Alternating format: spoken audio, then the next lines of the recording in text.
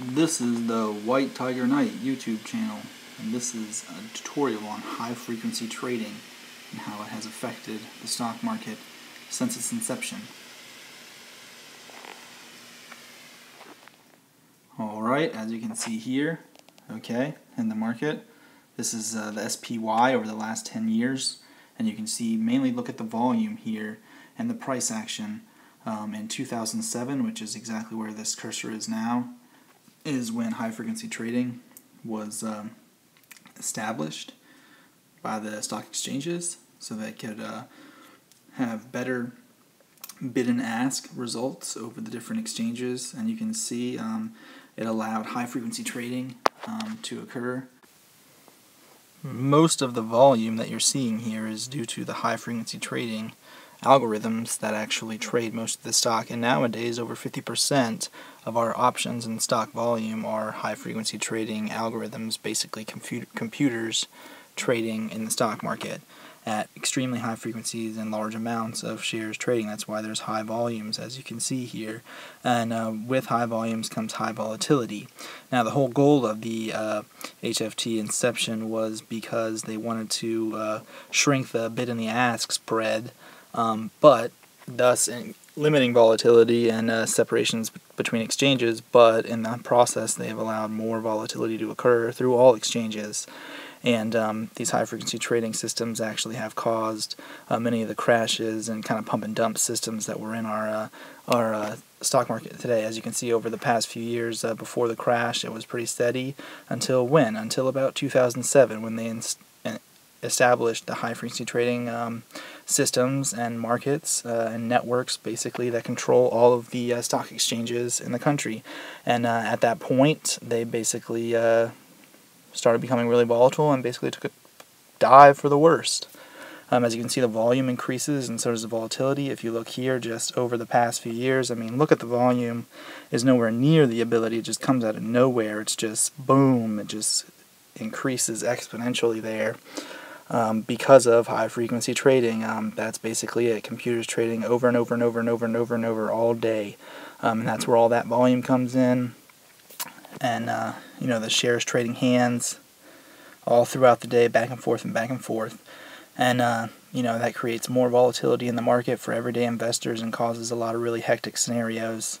As you can see here, it creates kind of these pump and dump situations, or V's, and kind of reversions in the market, and large crashes and large rallies, basically out of nowhere, back and forth. Again, basically at this point it just became really hectic, and the HFTs take over and then just dump the market. It happens in a flash crash. It happened here over and over. Basically, this market here in the later years has been supported mainly by stimulus efforts to pump it up, but eventually at some point it's going to have to come down, at least to the mean or an average at some level that's sustainable. And as you can see here, it's just become really volatile ever since those years. We basically, in the almost 6 or 7 or 8 years, in the past 2 years, we've created almost all of the volatility and increases in the price in the almost 2 or 3 years that we had over the past almost 10. And it just becomes really hectic and volatile in the market. Just look at the volume here. It's just massively extravagant compared to what was previously bought and sold before the high-frequency trading system was established. And well, I think it has led to shrunken spreads. It causes more volatility in the market. Now, this is just an update on the RSI glitch that I have on the E-Trade Pro platform here. Again, I don't own the rights or whatever to E-Trade Pro. I just use their platform. And this is some kind of RSI glitch, and you're going to see here that it actually works fairly well at predicting stock price movement. Now, I'm not selling anything. I don't think you should trade on this or anything. Just trade at your own risk. This is informational purposes only. But if you look here for a second, you'll see that it signals a slight rise and then a drop towards the end of the day, and that exact same thing happens. Now, just watch the RSI, and you can see as it goes throughout the day, this is going to signal a slight pop and a fall towards the end of the day. Again, this RSI should not be here. Watch other videos on the RSI glitch if you don't know, but this RSI is extending here. It shouldn't be doing that. It's the blue on the bottom of the screen. the stock price is stopped, it shouldn't actually show any of the RSI movement at all. So there's something going on here. There's some kind of glitch, some kind of problem with the system. It's probably mainly just a glitch, honestly, but who knows. So I'm just going to show this. This is my experience, personal experience only. I want to get the word out there on this, and for anybody who has the E-Trade Pro platform could know that this could throw you off. I mean, I wouldn't trade on this necessarily, but as you can see, I'll show you later on that it will pan out in the way pretty much that it describes down at the bottom. Now I'm going to place this little trend here, this green marker here, right there at where the price action pretty much is, around the area there. And now if you can see, the RSI signals a slight higher level and then a fall.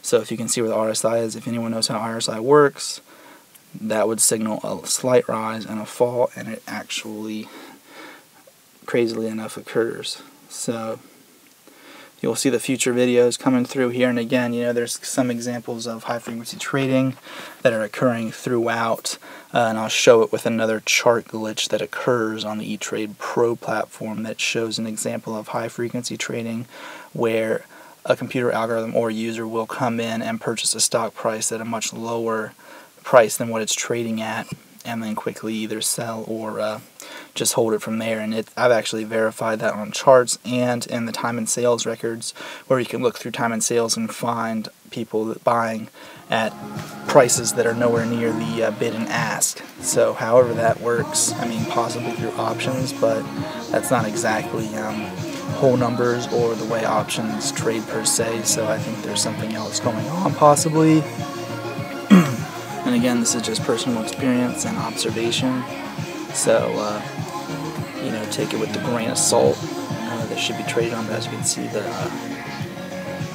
indicators there should not be continuing. The RSI is continuing while the stock price is not, and there's some kind of glitch occurring within the E-Trade Pro platform. Now, I would actually recommend the E-Trade Pro platform for beginner users, just as an easy user interface, but some glitches do occur, and this is why I'm including this. Now, as you can see, what happened? A slight pop, and now falling back down. So almost the exact same thing as you see here in the blue RSI indicator has occurred with the price in the stock market. Again, this printed before the price.